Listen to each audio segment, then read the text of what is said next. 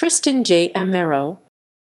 Triston Jay Amero, 1982, April 1, 2008, was an American who was found guilty of the hotel bombings that killed 2 people and wounded 7 others in Bolivia on March 22, 2006. The bombings damaged 2 low-rent hotels. A third bombing was stopped.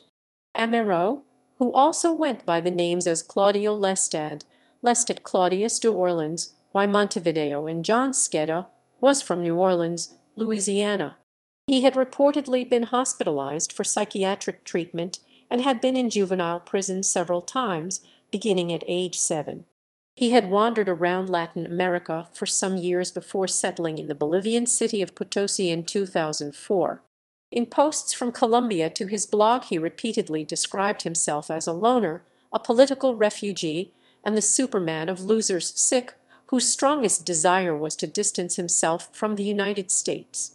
Although the Bolivian police were unsure of the motive for the bombings that led to Amero's arrest, President Evo Morales declared, "This American was putting bombs in hotels. The U.S. government fights terrorism, and they send us terrorists," he said. Morales denounced the bombings as an attack on Bolivia's democracy. He called it typical of terrorist crime. This caused a brief cooling of U.S.-Bolivian relations.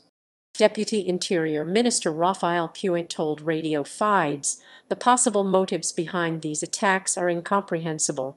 There don't seem to be any concrete objectives other than causing deaths."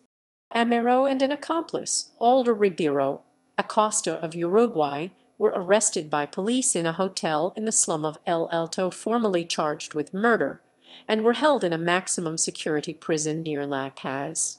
While there, Amero attempted to stab his lawyer and had gasoline hidden in his cell, with plans to set fire to a prison official and a U.S. diplomat. Amero was sentenced to 30 years in prison on January 23, 2008.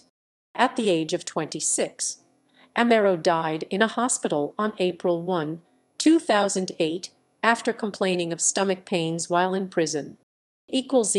References